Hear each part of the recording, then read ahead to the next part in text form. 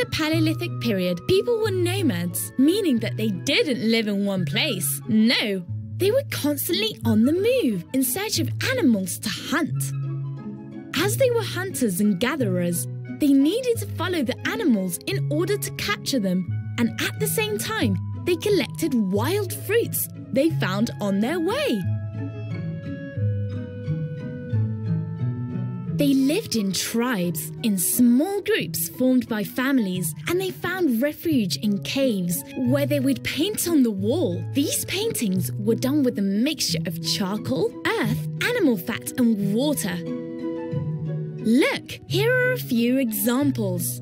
The truth is, it's absolutely fascinating to think that these first paintings, these first artistic representations, were drawn thousands of years ago, don't you think?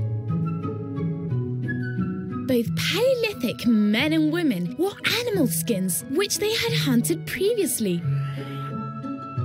And they used tools such as an axe and spears made out of stones, wood and bones, which they themselves carved.